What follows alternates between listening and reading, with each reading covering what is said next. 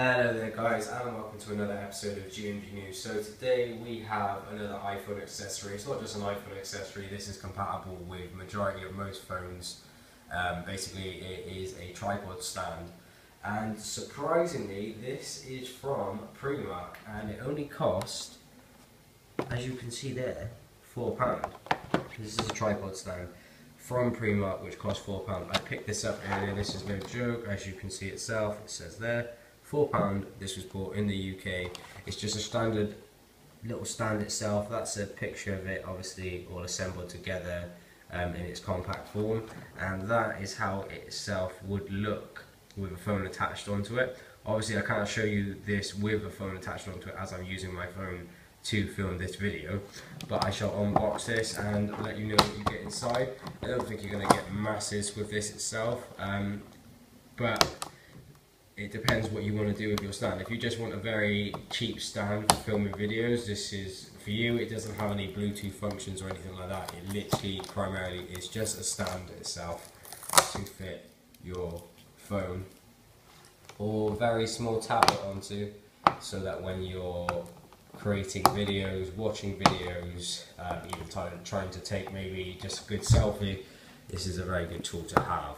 And the fact that it was £4, I thought this was really good, as the last tripod that I bought for my phone personally cost me about 25 quid, and it broke 3 to 4 days later, which I wasn't too happy about. So if this breaks, I'm not really going to be too upset, as it did cost me a lot of money. So as we can see, we've got 3 pictures here. Let's just have a look at these. So that's the clip itself, which you would attach your phone onto. That is basically the legs for the tripod and the attachment, and that's a picture of the phone attached to it. And also I think you can bend this at any angle with your phone on it and it should stay in place. So let's just unbox this. See how we go with it. Okay, so the back are actually instructions. Okay, so as you can see, completely empty, nothing left in the box. Instructions. Tripod stand instructions. Fairly easy instructions. Remove the tripod and clamp from packaging. Screw the clamp onto the tripod by tightening the screw in a clockwise direction. Insert your phone into the rectangular phone clamp.